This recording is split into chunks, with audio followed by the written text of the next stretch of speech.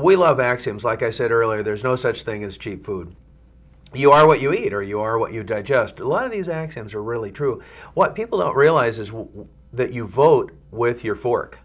You know, that's really, you're voting. When you buy food, you're voting for that type of food production. It's my friend Will Winter, veterinarian from Minnesota and someone involved in the traditional food movement.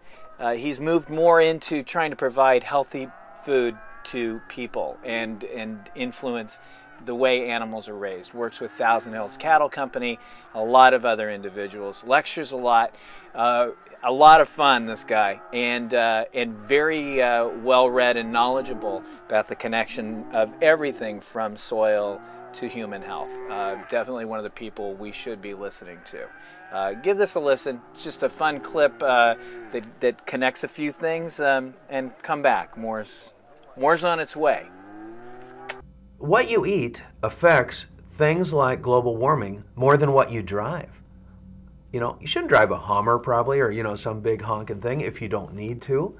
On the other hand, what you're eating affects us, and here's why. When cattle are in a feedlot, it takes somewhere between 10 and 14 pounds of beautiful golden corn just to make 1 pound of meat. What a waste. Somebody had to grow that corn. Somebody had to cut it, cultivate it, plant it, plow it, all this stuff. Somebody had to haul it in a semi or a barge to the feedlot, and then we got all this toxic waste as a result of it for nothing. For us, grass-fed meat, like from ruminants, and we can talk about pigs and chickens too, because they should be out in nature eating what God intended, but that is an efficient machine. We basically call it free food from Mother Nature. Ruminant animals eating grass that we cannot eat, turning it into food that we can eat, is free food from Mother Nature. Grass sequesters more carbon out of the atmosphere. See, humans have put too much CO2 up in the air.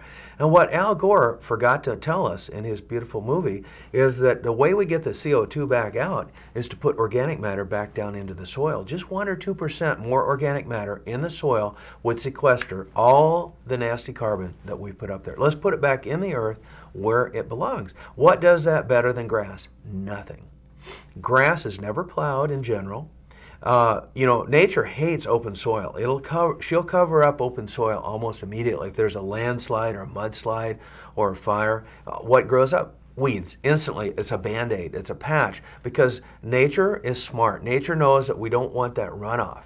So when we have grass, we can take this marginal farmland. Marginal means sometimes that it's on a hill. So here we have this farmer plowing it up. Big old rain comes up, and then what color is the Mississippi River?